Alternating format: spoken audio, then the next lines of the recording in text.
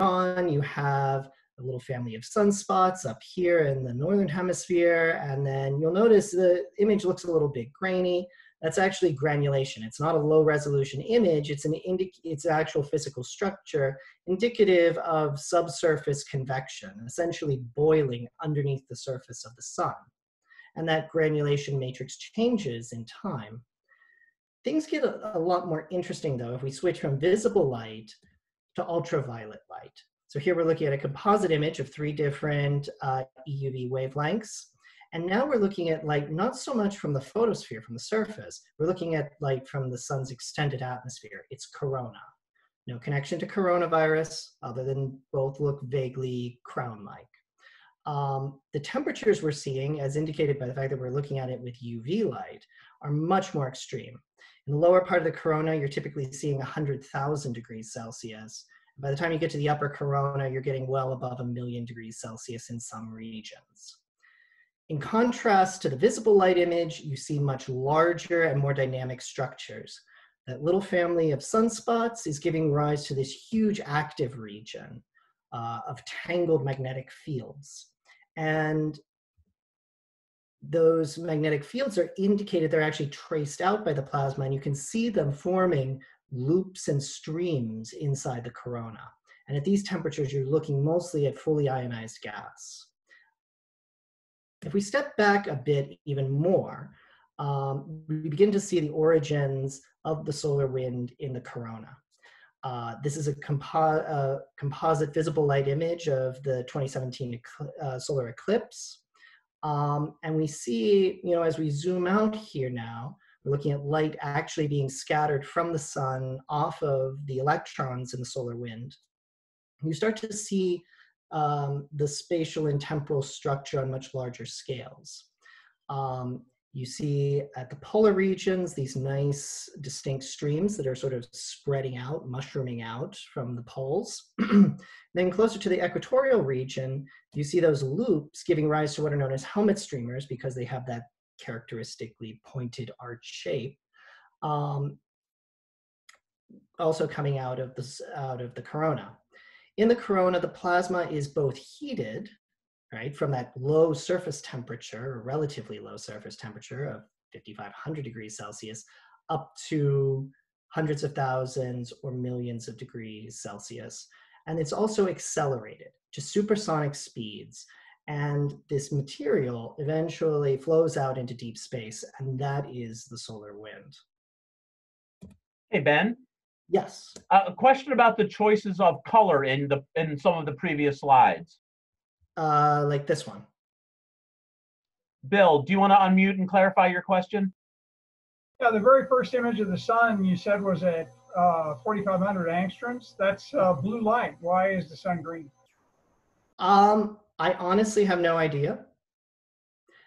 This is the official color scheme that was chosen by the Solar Dynamics Observatory Advanced Imaging Array, AIA.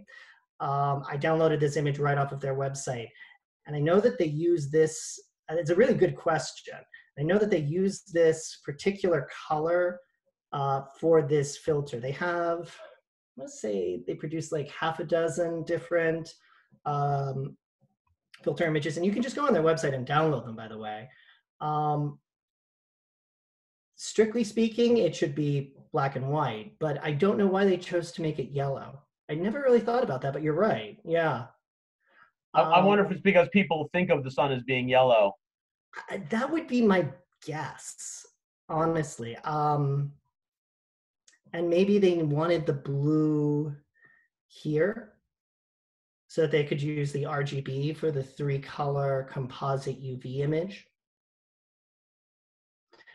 Because they also have another band that's magenta. That one, I believe, is also UV, and it shows up as magenta. So it may have just been what was left over after they'd already used red, green, and blue.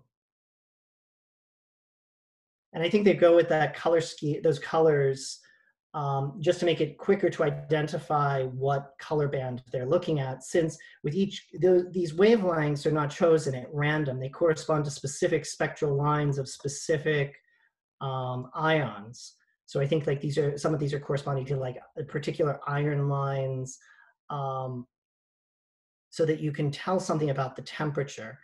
By looking at the color that you're being presented with, you can, with a little bit of, there's a little bit of black magic that goes into it, but you can figure out, at least get a decent estimate of what the spectral temperature is, which is how we figured out in the first place that the corona is so hot. Okay, great.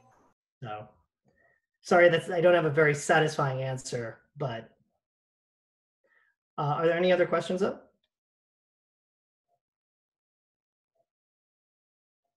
That's all for now. Thanks, Ben. It's all good. Okay. So, solar wind extends out into deep space, and it goes out pretty far, pretty much. So this defines the region of space known as the heliosphere. So that's the region of space that is filled up or dominated by plasma flowing out from the sun. You'll see in this artist rendering the planets of the solar system shown here, roughly to scale with the termination shock. The termination shock is when the solar wind's outflow goes from being supersonic, it drops suddenly to being subsonic, filling up the region known as the heliosheath. And then finally the heliopause, where the plasma from the sun runs into the plasma of the interstellar medium. We don't actually know the shape of these structures all that well. The termination shock is probably round-ish, although it could be very ellipsoidal. The heliopause, we really have no idea what that's like. It may have a tail, it may not. I've seen some models suggesting that it may actually be crescent-shaped with like a double tail, sort of like a croissant. There's a lot of speculation there. And for size scale, you're looking at the distance from the sun to the heliopause at the nose, about 100 astronomical units.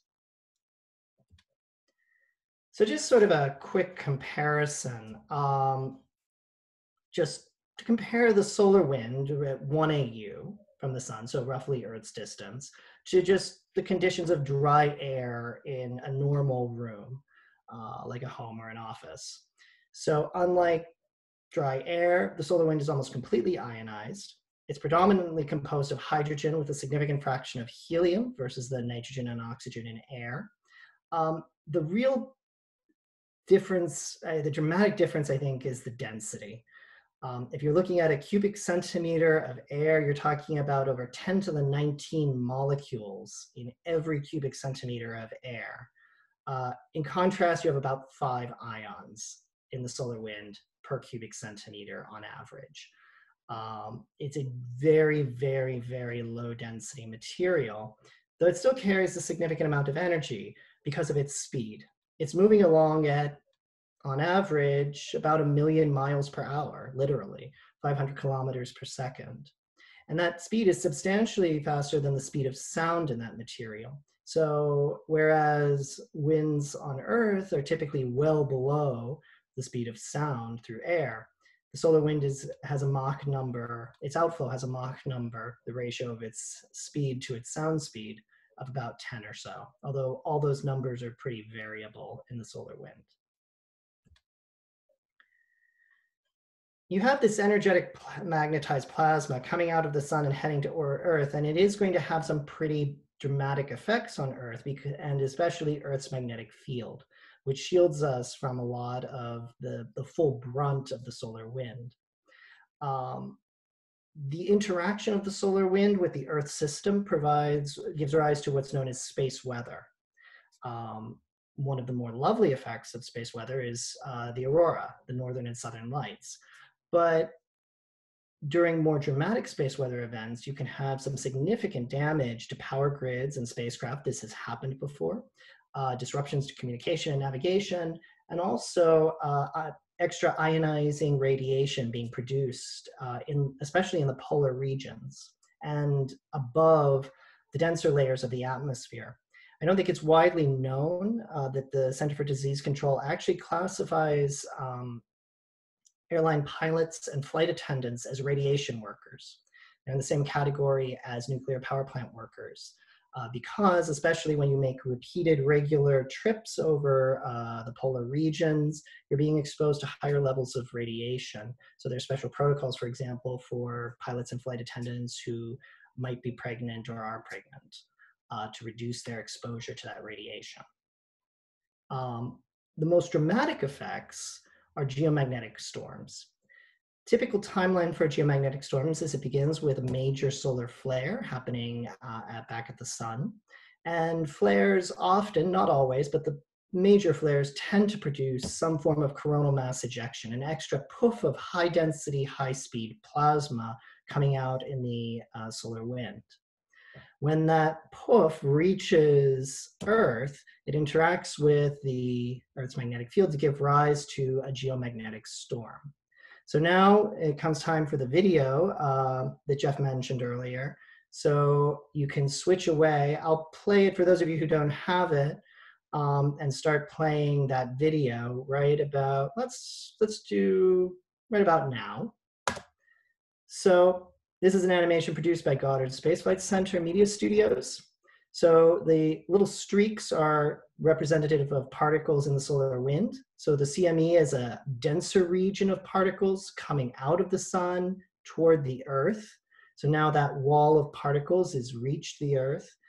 Most of them are being deflected by Earth's magnetic field, which is being compressed by the flux of particles, giving it that tail. And some of those particles are getting trapped on the magnetic field lines of Earth and getting directed toward the Earth's poles, which are producing the aurora and particle energization. So.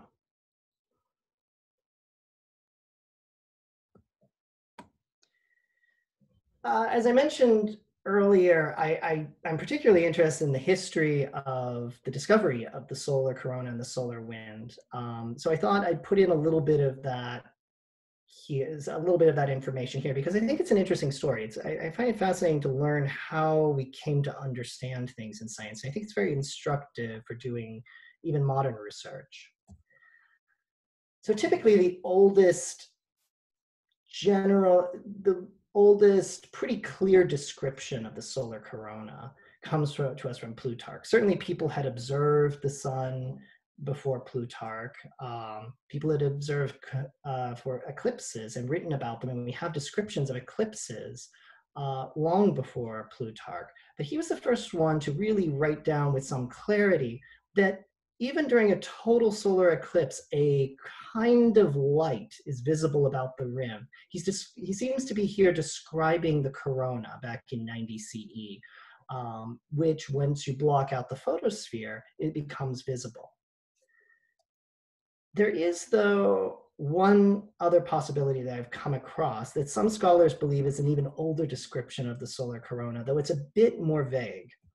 And that one comes from China in a description of the 1302 BCE solar eclipse. And it comes to us from a piece of oracle bone. These were ox bones, or in this case, a turtle shell, used for divination through pyromancy.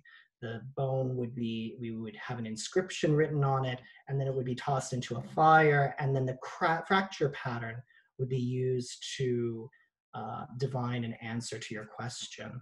And this piece of bone has a description of the eclipse, and then goes on to include this little passage here in red, which in modern Chinese characters would look like this, and could be translated as 3 flames ate the sun, and a big star appeared. I should first thank one of my students, Yanwen Wang, for some translation assistance, because I am not at all fluent in Chinese, modern or ancient. But what some scholars believe that this inscription is referring to, and here we have an image of an eclipse from the India eclipse from 1898. The 3 flames may refer to the coronal streamers, those helmet streamers that you see in the corona. And the big star could refer to a bright star, or perhaps more likely a planet such as Venus, that would suddenly become visible during a total eclipse. So again, it's a little speculative, but it kind of makes sense. It's not an open and shut case, but it's certainly tantalizing, and it's a very poetic description of a solar eclipse. So certainly by the 1800s, it was clear that the sun had an atmosphere, a corona, in but there was less of a, it was not at all clear that anything other than light was coming out of the sun. One big indication of that came actually in 1859 in what's known as the Carrington event. And it began with a solar flare that was observed simultaneously and independently by two British astronomers, Richard Hodgson and Richard Carrington. And they describe, they were both happened to be studying a cluster of sunspots and through a projected image of the sun. And they, in the words of Richard Hodgson, noticed a brightening, like a very brilliant star of light,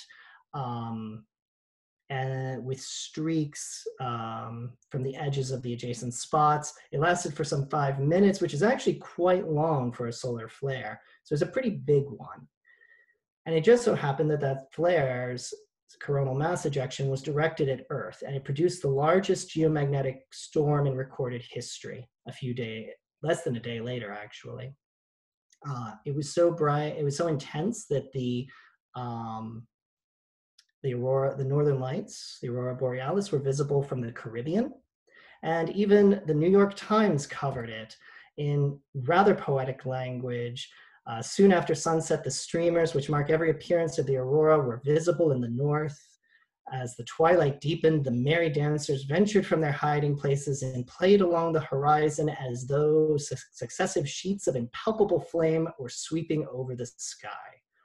It was really, I don't think teach journalists that in journalism school anymore, It's a pity.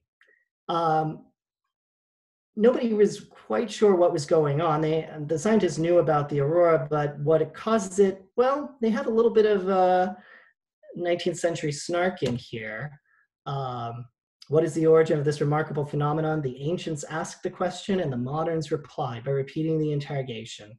The most popular theory attributes it to electricity, but that agent has been made responsible for everything which men did not know how to account for otherwise.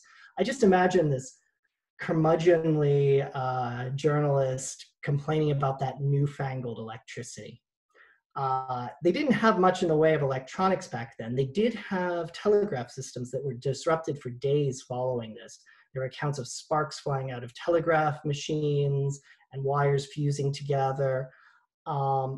Today, if something like the Carrington event happened, it would be devastating to our modern electrical systems. And there's a lot of discussion as to how to best mitigate and prevent that damage, should something like that happen again. The Carrington event, as dramatic as it was, wasn't an open shut case for the idea that there's stuff coming out of the sun.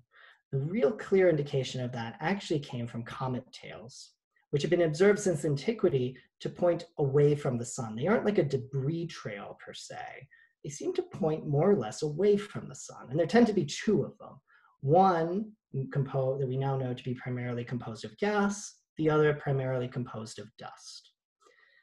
Johannes Kepler theorized using the then in vogue corpuscular theory of light to suggest that maybe pressure from sunlight was creating this, the tails of comets.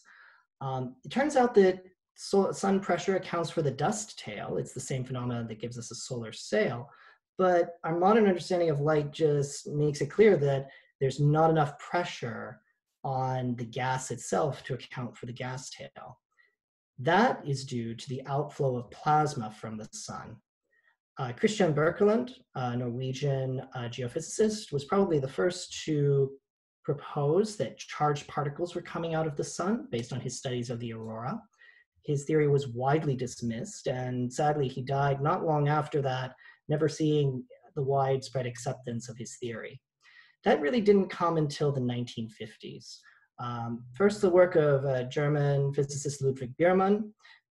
He did some calculation showing that, well, okay, if the gas tail is being caused by an outflow from the sun, that outflow would have to be about 500 kilometers per second in order to account for the structure of the tail.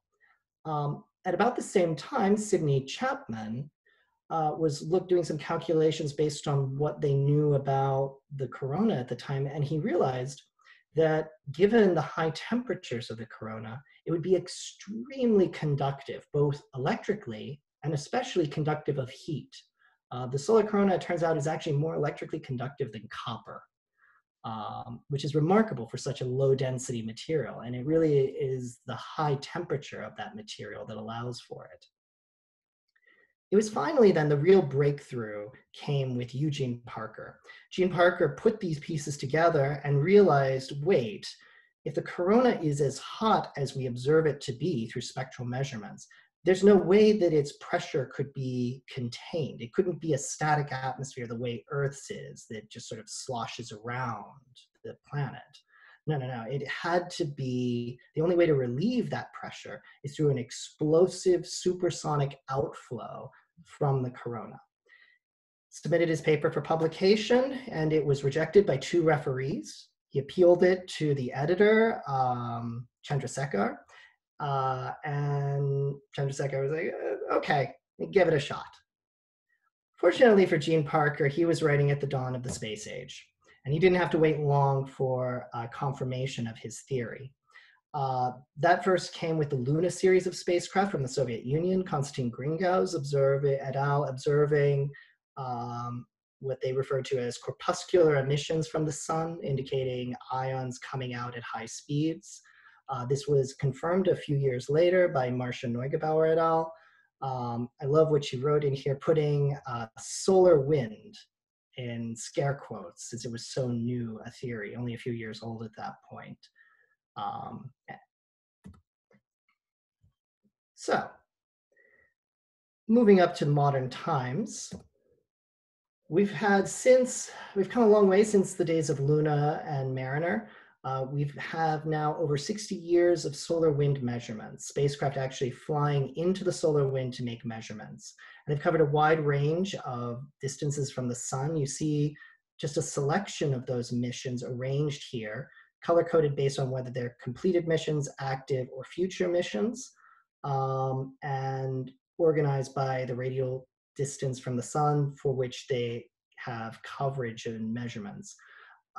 You can see it's over 3.5 orders of magnitude, a really impressive collection of measurements. I made this figure for a review paper that I co-authored with a couple colleagues, and it was published late last year. There is one important update to it. Back in February, Solar Orbiter was at long last launched. Very much it's a European Space Agency-led mission with significant NASA partnership. Very much a complementary mission to Parker Solar Probe in many ways. Much wider range of imaging instruments, and also it goes out of the ecliptic to give more view of the polar regions than Parker Solar Probe. The solar wind is really characterized by just how spatially and how much it varies, both spatially and temporally. There's a really complex dynamic flow involved, and just a wide range of processes occurring in the solar wind. To observe them, we primarily use 2 different techniques. The first one is remote observation. So that's basically imaging from afar, using either a ground-based telescope or a space-based one. And this is a really useful and powerful technique for looking at large-scale phenomena and structures, seeing the flow of large-scale streams, even imaging individual coronal mass ejections. Most of what I do, and most of what the Parker Solar Probe mission is dedicated to, is in situ observations, which means that you're putting the probe into the solar wind and directly sampling particles and fields in the plasma. Now, this certainly isn't going to give you a very big picture. It's actually hyper-local. But at the same time, it reveals the small scale dynamics, the microphysics of what's going on inside the plasma to a degree that you just simply can't with remote observations. This image here on the left, which is actually a movie, is an interesting special case because it's kind of a hybrid. So this is a movie of images from the Stereo spacecraft of a sun-grazing comet, Comet Encke. And it's remote observations, but what's interesting here is you're seeing the tail actually blowing, the tail of the comet blowing in the solar wind. And the tail is acting like an in situ probe. You're using remote observations of a passive in situ probe, and it's actually tracing out all that structure in the solar wind. It's flapping around as different streams of plasma blow by it as it goes around the sun. I'll just let this movie finish out because it's really cool. And they were actually able to study the turbulent structure of the solar wind through this. It was a really cool study that came out a few years ago. So I mentioned turbulence. Turbulence is one of those extraordinarily ubiquitous phenomena in the universe. It shows up in almost any fluid, neutral fluid, liquid, gas, or plasma. And despite its ubiquity, it's an extraordinarily complex and poorly understood phenomenon. It happens in as mundane places as stirring milk into coffee, and as grand as dynamics of planetary atmospheres and star-forming regions. The basic idea of turbulence is that you have some fluid and that you add kinetic energy at large scales. It could be stirring, the act of stirring your milk into your coffee, or if you're talking about a planetary atmosphere, like here the clouds here on Jupiter, as seen in this false color image, the convection that stirs up the atmosphere. This injection of kinetic energy creates swirls, eddies, as they're formally called, in the fluid. And these eddies, they don't just sort of sit there, they're moving around. And as they move around, they begin to fragment and shed into smaller and smaller energies. This means your energy is being transferred from large scale kinetic energy to small scale kinetic energy. And this is known as turbulent cascade. The energy is moving from large to small scales. And eventually you end up to smaller and smaller and smaller scales until you run out of scales and you're at the smallest size scale, in which case the energy dissipates into heat. As I said, you can observe this in all sorts of situations, including in Earth's atmosphere. These are measurements from an in situ anemometer, a wind sensor, wind speed sensor, that was on a small project that I was involved with on a balloon observations of the stratosphere above Ross Island, Antarctica. And so we're looking here at power spectra of the, in the top panel, the wind speed, the total wind speed, in the middle, the horizontal speed, and then in the bottom panel, the vertical flow. And so it's a power spectrum. So those of you who are familiar with Fourier transforms, so this is the square of the Fourier transform. Basically what this is telling us is how much power is there as a function of different energy scales, different size scales. So since it's given in frequency, the large scales occur on the left, small scales occur on the right. And you'll notice there's this very nice, it's a log-log plot, and there's this nice roughly straight line in all three cases, right? So you have more power at large size scales and then less power at the smaller size scales because the energy is being injected, remember, at the large scales, and it's slowly cascading down into the small scales.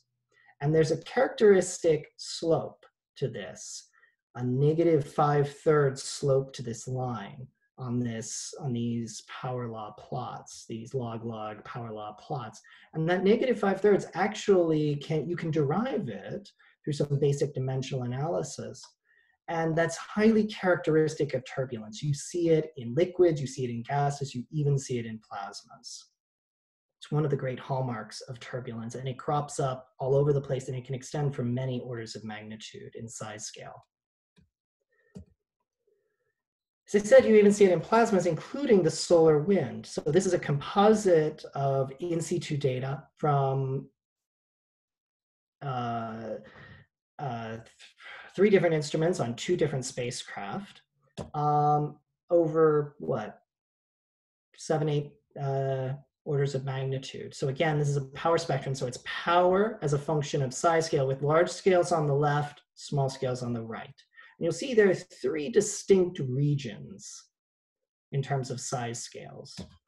The largest size scales comprise the injection range. This is where the plasma is being stirred by the sun. So we have here a -1 slope to that power law, which is telling us something about not so much the turbulence itself, but these are the individual streams that the sun is sending out, individual streams of solar wind plasma. In the intermediate size scales, you have the inertial range. This is where you have the well-developed turbulent cascade. Energy is flowing from large scales to small scales in an orderly, organized way, conserving energy along the way. Finally, at the small scales, you have the dissipation range. And this is perhaps the most poorly understood region, because this is where things get really complex. The solar wind stops behaving as a fluid, and you have to actually start thinking about it as a collection of individual particles. And this is where the heating actually occurs. And the mechanics of how that heating occurs are just not well understood at this point.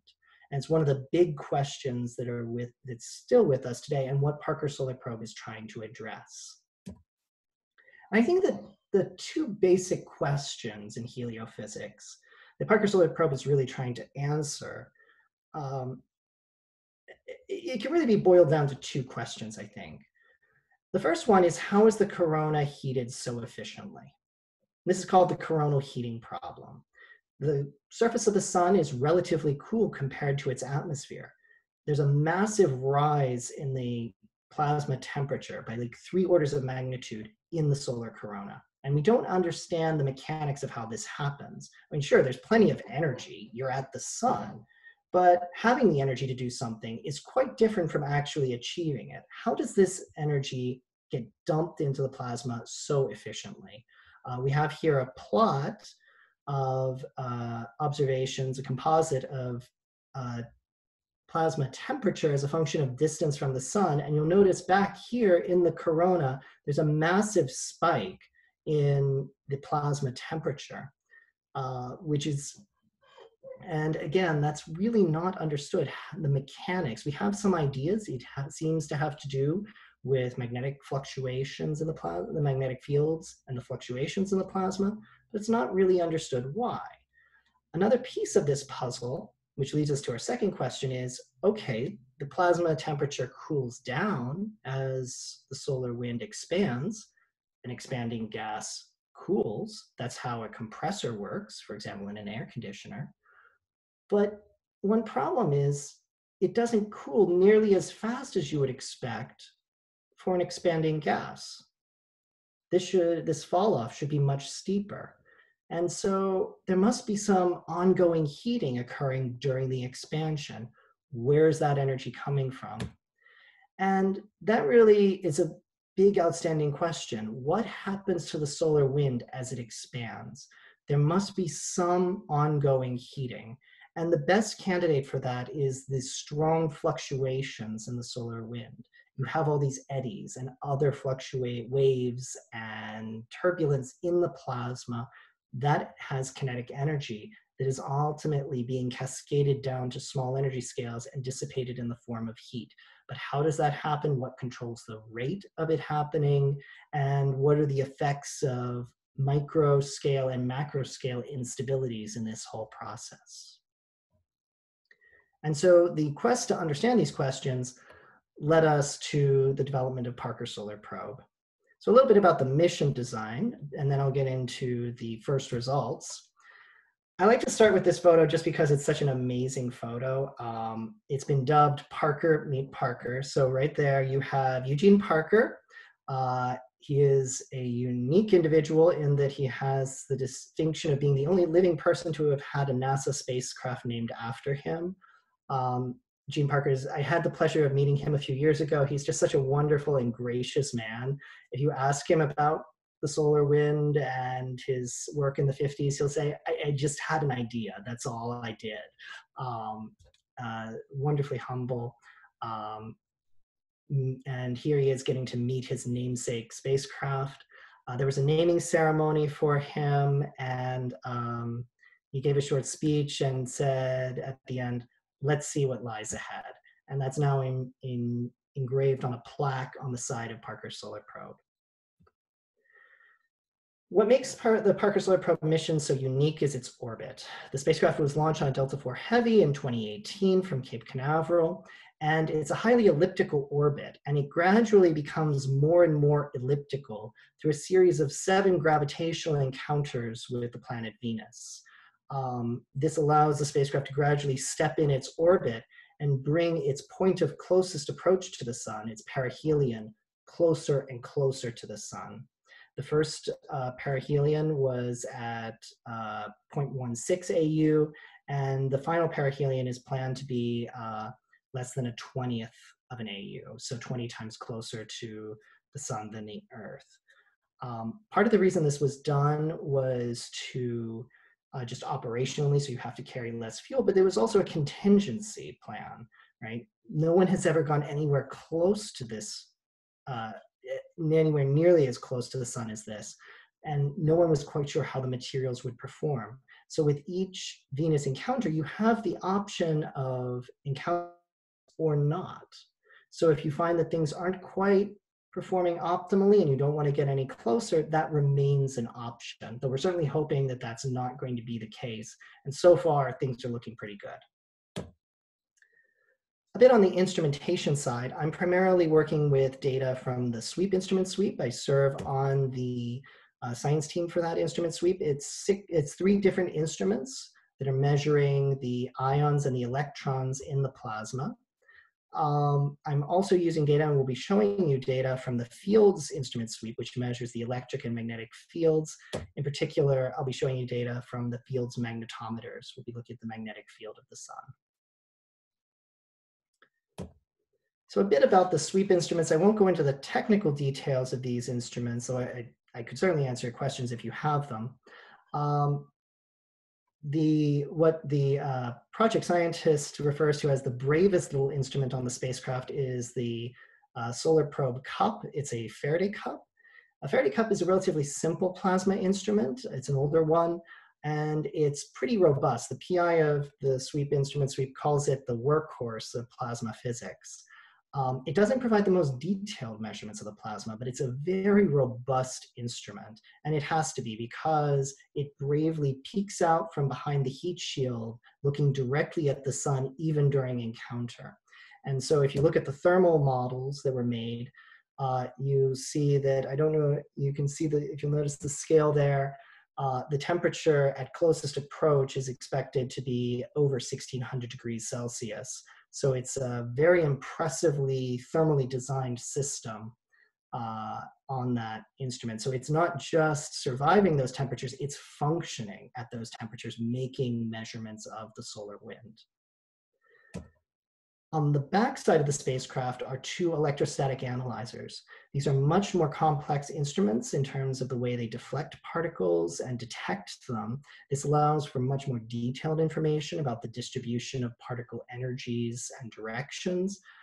But the very sensitive detector technology that makes that possible means that it would be impossible to put on the front of the spacecraft. So they have to be behind the carbon foam heat shield that protects the rest of the spacecraft so that they can make those measurements. And they rely on the fact that the solar wind is coming around the heat shield in an angle because of the high orbital speed of Parker Solar Probe. So now, some of the first results. So these are from the Nature papers that came out late last year with the first results. So first, some more power spectra. So this is again, power as a function of size scale, large scale on the left, small scale on the right. So each of these squiggles is the power spectrum for a different 30-minute sample of Parker Solar Probe data. The cyan curve shows the sample of so-called jet solar wind. So this is highly turbulent solar wind. And the yellow shows the results from, shows a period of relatively quiet, quote, quiet solar wind, just less fluctuations. In both cases, you see that characteristic negative 5/3 slope that's so typical of well-developed turbulence. There is this little peak here in the quiet wind, the yellow curve. That's not entirely understood, but it seems to be an indication of some type of wave or instability acting. We're still trying to piece together exactly what that is. It seems to be some sort of a resonant process in the plasma. So now let's take a look at the particle data. This is an 80-minute time series of data, so it's just a plot of a bunch of different parameters as a function of time. Heliophysicists are notorious for doing these sort of stack plots where you look at how a bunch of different variables vary in time. And they can be a little overwhelming, but I'll try to walk you through the key parts. I'll start at the bottom three plots C, D, and E. And they're showing the three components of the plasma velocity in blue and the magnetic field in red. So you can think of these as the X, Y, and Z components of the velocity and the magnetic field. And you'll notice that they align really, really well. And this is something that's actually seen throughout the solar wind, even when you're far away at 1 AU or many AU away from the sun. This sort of alignment, this correlation between the plasma speed and the magnetic, plasma velocity and the magnetic field is known as alphanic fluctuations. These are fluctuations in the plasma that are likened to you pluck a magnetic field line like you would a violin string, and it vibrates. And as that magnetic field line vibrates, the particles vibrate with it in a highly correlated fashion. And they propagate, and this disturbance propagates along the magnetic field line at what's known as the Alfvén speed. And it's very common in the solar wind, and it's thought to be intimately connected to the coronal heating problem. So this was not in and of itself unexpected. What was more unexpected is if you look in plot A, the blue curve shows the magnitude of the solar wind velocity, its speed. And it kind of just wiggles around, and then there are these sudden jumps, like here's one here, here's one here, here's one here. These spikes, and you'll notice these are massive spikes. You know, you're jumping from 300 kilometers per second up to 400 kilometers per second. That's like a 30 or more % jump in some of these cases. What's going on here? You certainly see variability, but this is quite dramatic. So if we zoom in on one of these spikes and take a look at it in detail. So these are the same parameters, but it's a much shorter time period. It's only 1,000 seconds as opposed to 80 minutes. So here in this gray region is one of those spikes. You look at this blue curve showing the speed, and it's down here in the 300, 350 range, and then jumping up to 450, and then just as dramatically jumping down. Well, that's interesting. If we look at the components of the velocity and the magnetic field, they still align. So it's still alphanic. The spike remains alphanic. So it's still some sort of an alphanic fluctuation, a plucking of the magnetic field line. Notably, the magnitude of the magnetic field stays constant. That's in plot B here in the red. So the strength of the magnetic field isn't changing, but its direction is. The direction angle is shown in the top plot in red, and that angle, it flips around by about 90 or 100 degrees. So what's going on there? That the magnetic, so it's something where the magnetic field strength isn't changing, but the magnetic field is rotating, and at the same time is producing this spike in speed. And what we think is happening is that these spikes are what we've dubbed switchbacks. So the picture is that there's a very strong alphanic fluctuation coming from the sun. It's so strong that it produces this S-shaped bend in the magnetic field lines. The magnetic field lines aren't coming out straight or gently curved. They have a switchback in them. And so what happens then is that this fluctuation, this very large ripple in the magnetic field lines, is propagating out from the sun at the Alfvén speed. Then, when the spacecraft passes through this structure, what does it see? Well, as it passes through, it sees the direction of the magnetic field suddenly change. And then because the fluctuation is propagating out, in the frame of reference of the spacecraft, the speed of the plasma appears to double, up to double, or excuse me, appears to increase up to twice the Alfvén speed. And this seems to be consistent with what we're seeing. And we see many little ones, and we also see some big ones in the data. And they seem to be getting bigger as we get closer to the sun. So I know I've been talking for a while, so I'll wrap up with just 2 slides. I don't really have a conclusion for you because it's an ongoing mission.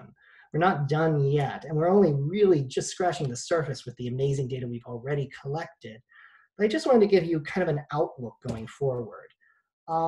One of the things we're most interested in, I mentioned that these alphanic fluctuations propagate at a speed known as the Alfvén speed.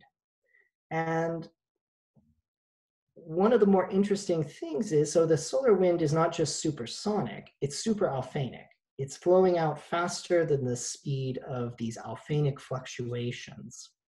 And we're actually getting very close to the region where the solar wind is below the Alfvén speed. If you'll notice, these are plots showing data from Parker Solar Probe in cyan and then the Helios mission in yellow. The top here is the solar wind speed in kilometers per second, as a function of distance from the sun. The middle one shows the Alfvén speed. You'll notice it's getting higher and higher as you get closer to the sun because the density and the magnetic field are stronger as you get closer to the sun. So the way the alphanic fluctuations propagate faster. And then at the bottom plot is the Alfvén number. It's sort of like the Mach number, but it's the ratio of the solar wind speed to the Alfvén speed. And you'll notice that's getting really, really close. We're almost there at what's called the Alfvén point. The Alfvén point is the point where the outflow speed equals the Alfvén speed. And this defines the outer edge of the corona. And it's believed that this beneath here is where you get the bulk of the heating and the acceleration of the solar wind. And that's because you can have alphanic fluctuations propagating not only away from the sun, but reflected back toward the sun. And it's thought that those counter-propagating fluctuations collide with each other, and that collision produces the heating that ultimately drives the solar wind. So we're on our way.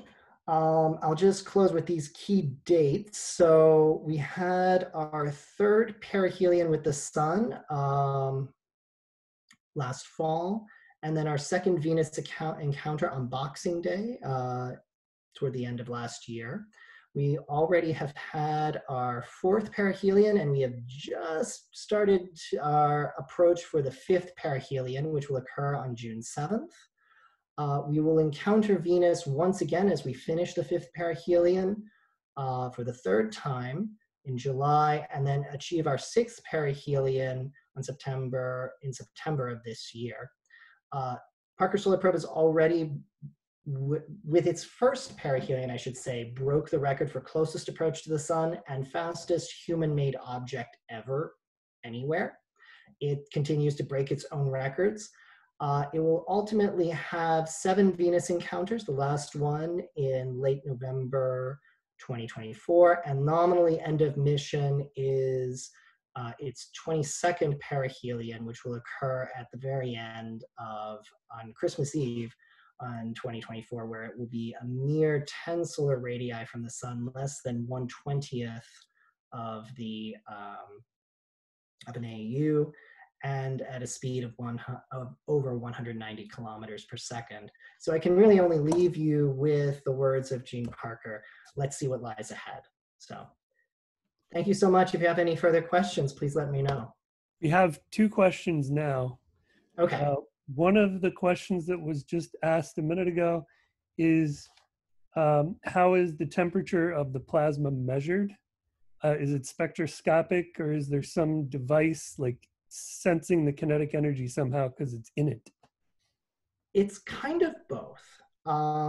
Because what you're doing is you're directly measuring the particles. So you can actually work out the energy distribution of the particles. And if you define temperature in a thermal way, right? So you have, if you think about temperature as how much the kinetic definition of temperature is it's how much the particles are wiggling around, right? So if all the particles are moving at exactly the same speed, or I should say the exact same velocity, then that's very cold, right?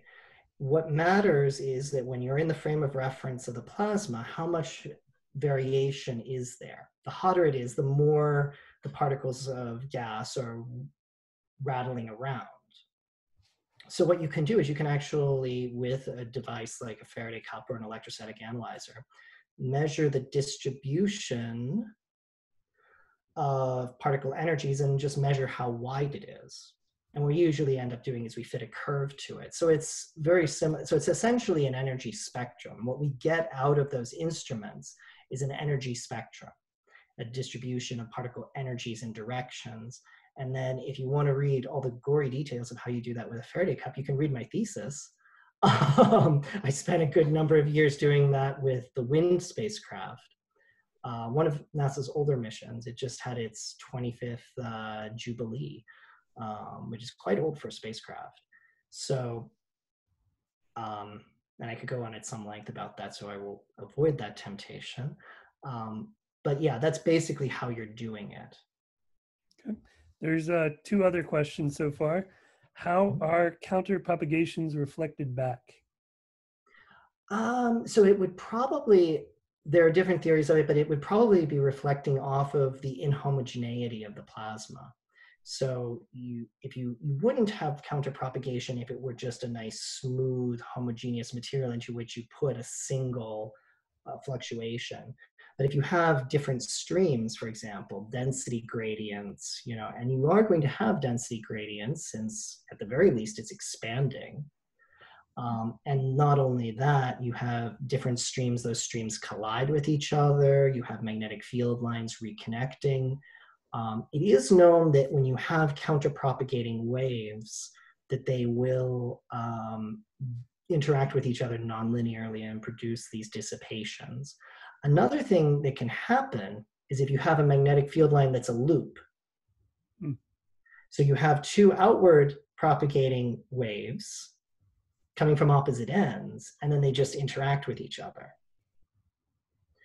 Once you're past the Alfvén point, the Alfvén fluctuation, so the expansion, if the solar wind is expanding faster than the Alfvén speed, that loop gets dragged out into deep space faster than the fluctuations can propagate. So once you're beyond the Alfvén point, that particular mechanism of counterpropagating waves no longer happens.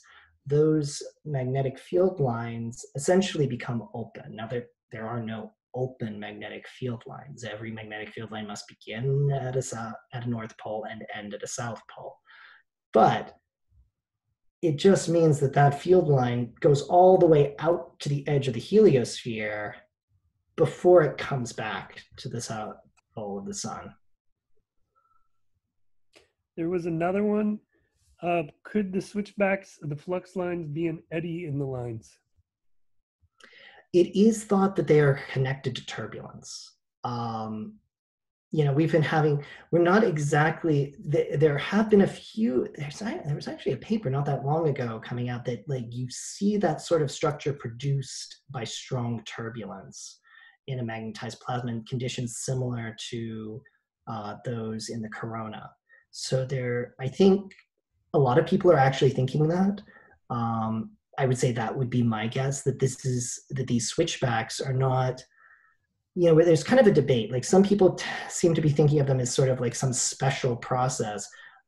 I think that, you know, at least among the UD research group, our thinking is that they're just actually part of the turbulence. The extreme turbulence conditions in the solar corona are producing these switchbacks, these really sharp fluctuations in the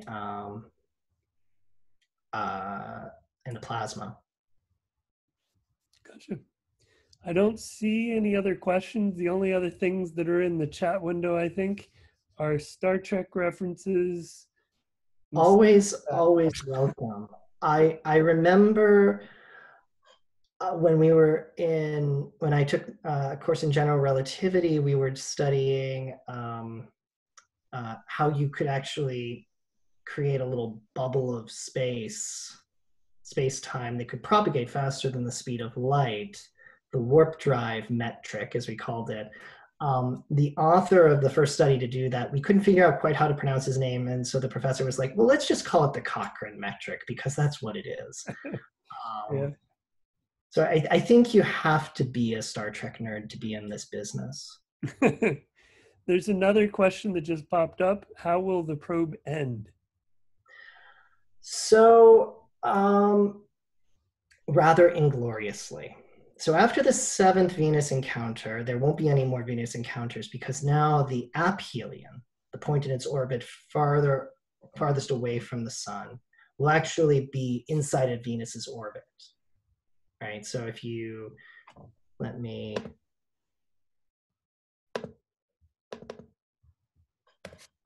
see, I will go back to, oops. Well, that didn't work. Okay. Let's go back to the orbit plot. So you'll notice right now the aphelion is just outside of Venus orbit.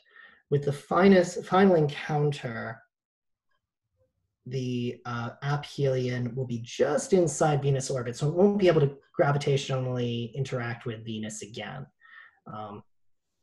We call it a gravitational assist. It's really more of a gravitational desist, since it's actually shedding angular momentum, giving it to Venus so it can tighten its orbit. So it won't get any closer, even if we wanted it to. Now, as far as, so now one thing that now the mission can continue for some years, but we need to keep the heat shield pointed at the sun. In order to do that, we need to use fuel to keep it pointed at the sun, and to keep tracking the sun. And eventually it will run out of fuel. When Parker Solar Probe runs out of fuel, it can no longer point the heat shield at the sun. It does have reaction wheels, but they can only go so fast. You have to ultimately dump that angular momentum somehow. It does that periodically through the expenditure of fuel. Once that fuel's gone and it can no longer point at the sun, it's going to basically just melt. Oh. I asked the mission scientist for Parker Solar Probe, Nikki Fox, about this, and like, what happens if you lose pointing? And when you're at near perihelion, she said they have about 60 seconds. She's built a lot of spacecraft, and she said this is by far the most automated spacecraft that has ever that she's ever worked on, or that the Applied Physics Lab at Johns Hopkins has ever built. It basically has to take care of itself, because when it's in encounter with the sun, it can't communicate with the Earth, because very often the sun is between the spacecraft and the Earth. At the very least, things are too hot and it just can't be done. So it has to take care of itself, not to mention the light travel time. 60 seconds is a lot less than the time it takes for the signal to get from the spacecraft to Earth. So even if you are communicating with the spacecraft, by the time the signal gets to you, it's either fixed itself or melted apart. Well, near encounter with the sun, we do get what are called beacon tones. What it can send is just a single frequency modulation on top of the carrier wave. The all's clear is 11 hertz. That's the, okay, nothing went wrong. Nothing major went wrong, all's looking good. There's a second tone, tone 2, tone B, that says, hey, there were some major problems, just to let you know. And then tone C is, I don't know how I am still functioning as a spacecraft. This is a disaster. So Fortunately, we haven't seen Tone C. Um, you know, we don't want to see Tone C. All right, I think that's all the questions. Anybody else have any questions? Oh, there's one Yeah, that popped up. I'd say at this point, why don't we go ahead and let people speak up and ask on their own. We'll see if this turns into utter chaos, but it worked well last month. So yeah, at this point, if anybody has a question, feel free to unmute yourself, and let's get this a little more casual. I'll ask the question I sent to Rob, which was, Ben, do you know anything about the radio transmissions? Since the sun is radio quite noisy, being able to pick out the signal from all the noise that the sun's generating? So picking out the signal from the noise that the sun's generating, it's a very good question. I think it's not too big of an issue. So you can't listen when you're very close to the sun. I mean, for one thing, you're using the massive satellite dishes of the DSN, which are nice and white and gleaming, and you're going to be reflecting some visible light to your receiver, which would probably melt. So you don't like to do that. But you're right, it is, the sun's a pretty powerful radio source, but the signal that you're looking for is a very specific frequency. So I'm assuming that it's not too challenging in that regard. I'm assuming what they're using is a lock-in amplifier, essentially. I guess it wouldn't be a lock-in amplifier, but they're looking for a very narrow range of frequencies. So by applying a filter, because the sun's emissions are mostly broadband at radio frequencies, so they're able to look for the very specific channel that they want.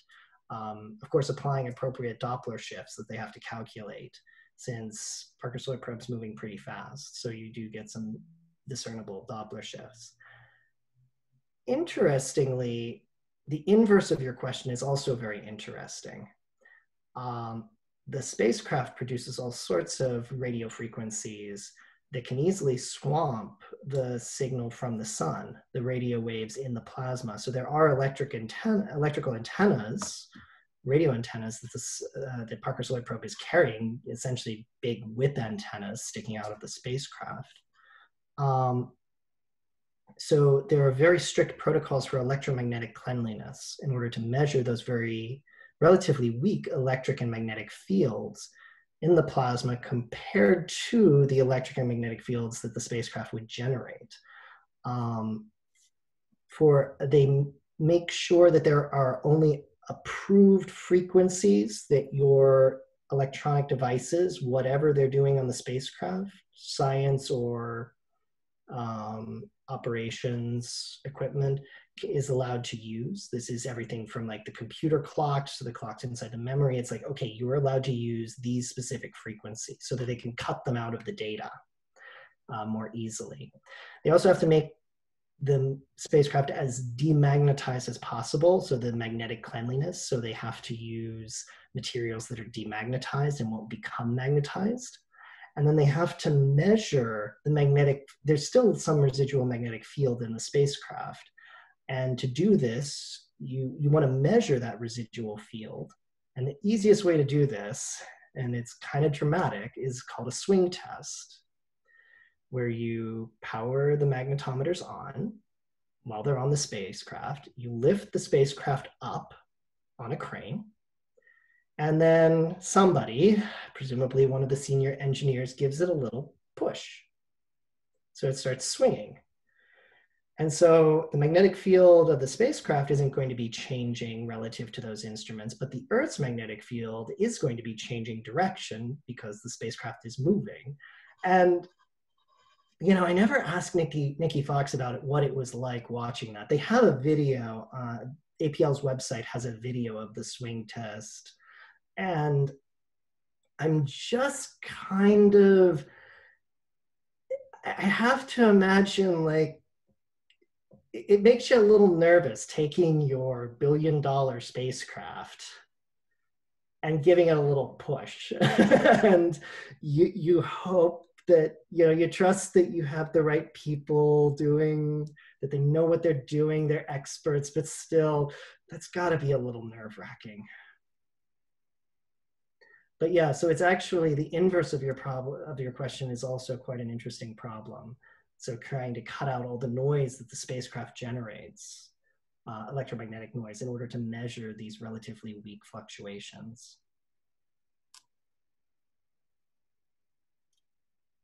Thank you for the thumbs up. And this is John. I have a question. Is there an advantage to having the mission run during a solar minimum?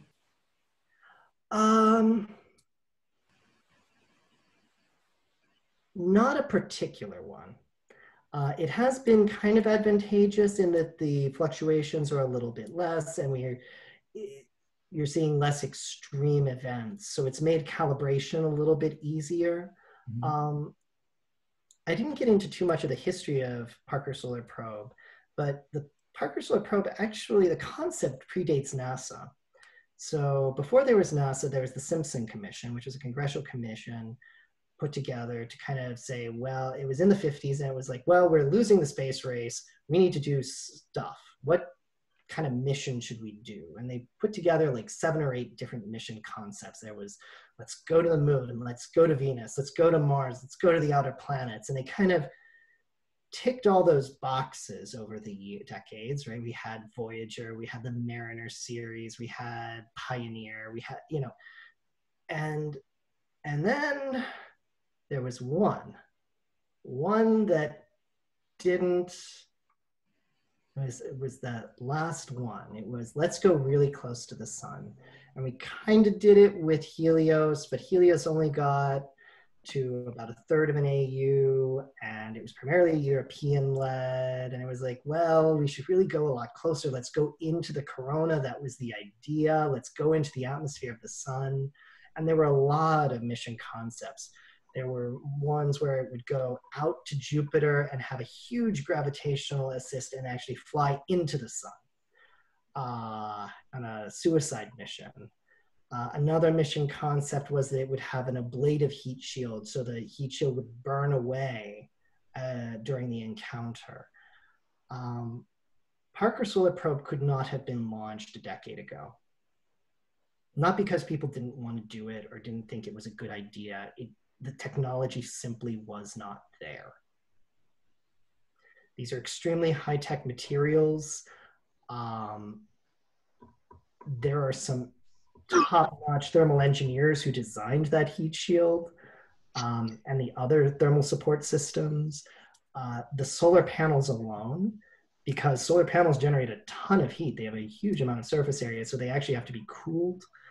There's a whole radiator system involved. There's water being pumped through pipes to keep the, to help bring the heat over from the heat shield to the radiators.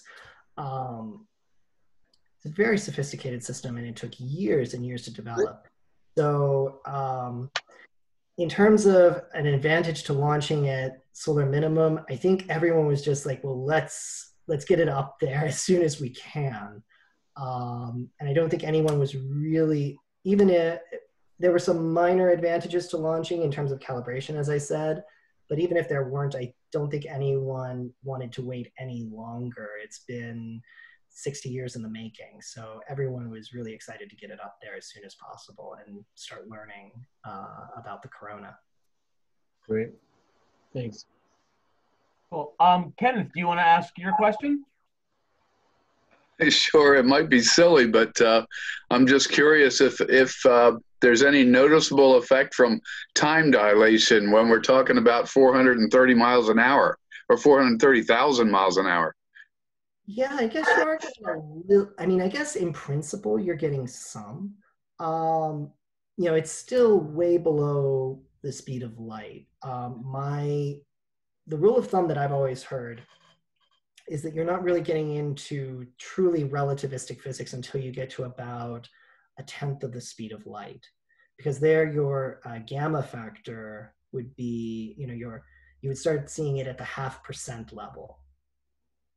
since the relativistic effects typically go as 1 over the square root of 1 minus v squared over c squared. So by the time you're at 1/10 of the speed of light, you're looking at about a 0.5% correction. And so probably, you know, and 1/10 of the speed of light, so the speed of light is 3 times 10 to the 5 kilometers per second. And Parker solar probes go, and even the solar wind is going at 3 times 10 to the 2 kilometers per second. So you're still comfortably below there. I don't know of any relativistic corrections that they make off the top of my head. It might actually be comparable to the gravitational time dilation that occurs from going closer to the sun. I know that you have to make relativistic corrections for GPS systems, for example, because there you're relying on 9 or 10 digit precisions in time in your position measurements. And one of the things I remember being very surprised by when I took my aforementioned course in general relativity is that the general relativistic correction for the spacecraft being higher in the potential well than you are on the surface is about twice as large as the special relativistic correction for their orbital speed. That I was very surprised by. I figured that the special relativistic correction would be dominant, and it's actually, they're comparable, but the gravitational correction is bigger than the speed correction. So I don't know of any correction they're making in terms of like the transmission. I'd be a little surprised if it was a big one, but yeah, I'm not sure. I have not heard of any. Thank you. Mm-hmm. Looks like we have a question from either Anthony or Terry. Do one of you want to ask?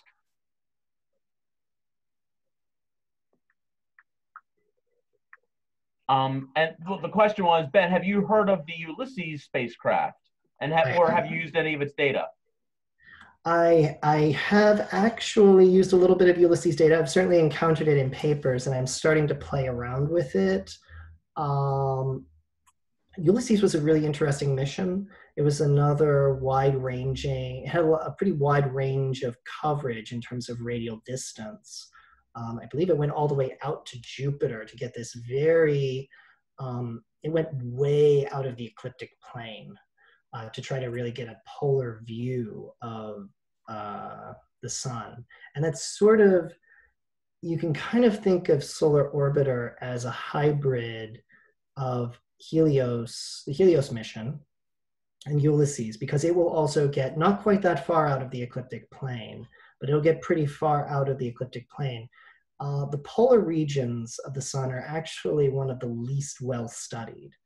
And it's simply because when you're on Earth or anywhere in the ecliptic plane, you don't get a good view of the poles. It's, you know, kind of edge on, and you don't get to see all that much. And increasingly, it's becoming clear that there's a lot of dynamics that about the sun overall that we can learn by observing the poles, especially since the sunspot cycle seems to be kind of a pole to equator evolution. The solar cycle begins with sunspots forming toward the poles and kind of migrating down. So there's some interest in space weather prediction in looking at the polar regions and just understanding the overall dynamics of the solar cycle. But yeah, Ulysses data, the data from Ulysses are really quite unique. I should say that people are still using these data from Ulysses, from Voyager, from Pioneer, from all of these spacecraft. And a lot of them are available publicly on a resource called CEDAWeb, CDAWEB. If you search for NASA CEDAWeb, they're all available there, some with varying levels of documentation. They're all reasonably well documented, so you can get time series of magnetic field data, particle data, electric field data, energetic particle data, depending on the mission. The older missions, not all of those data have been fully posted and documented. But Parker Solar Probe data, they're required to be posted 6 months after each encounter is fully downloaded. So the team fully downloads the data set. They have 6 months to clean it up, calibrate it, and then post it with full documentation. And so Sorry, the that was first my three question. I encounters couldn't are unmute now myself available fast to- enough. I'm sorry? I said, I'm sorry, that was my question. I couldn't unmute myself fast enough about Ulysses. Okay, yes. So yeah, I mean, I have actually started playing around with them, trying to compare Parker Solar Probe to other spacecraft. It doesn't line up particularly well with Ulysses data, primarily because it was out of the ecliptic by so far. And so that really is a very unique data set. It's given us a lot of unique insights. But yeah, it was a great mission. Cool. So Bill McKibben has a question. Given that you're very knowledgeable about the sun, he's wondering, what SPF sunscreen would you recommend? I would say, Kidding, I Bill don't want to block the sun. Bill did not ask that question. Why would I want to block the sun? SPF 0, please. All right.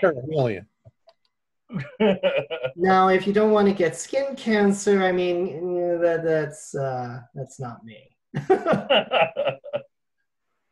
I have never known a spacecraft to get skin cancer. I'm just saying. Got it. Any other questions?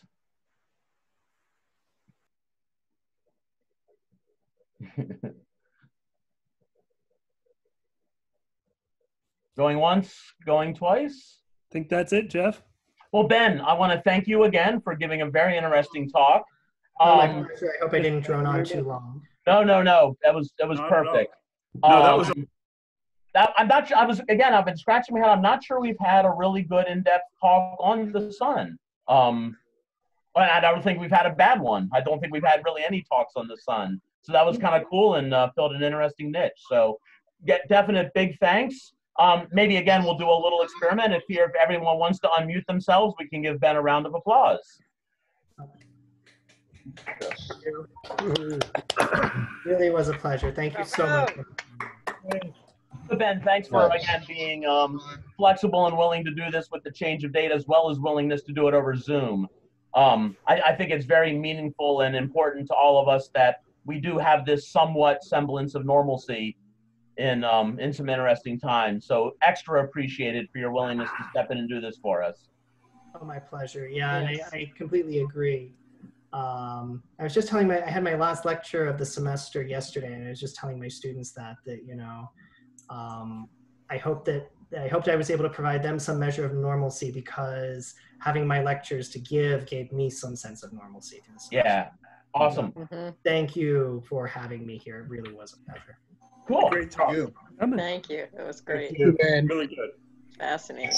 Just want to thank everyone for again participating, for again being flexible using Zoom, as well as all the great questions. Certainly encourage people to join us next week for our astronomy workshops, and stay tuned for whatever program we will be doing third week of June. So hope to see everybody again soon. Have a great night, everyone. You too. Thank you. Great to see everybody. Night all. Good night. Bye all. Good night. Bye.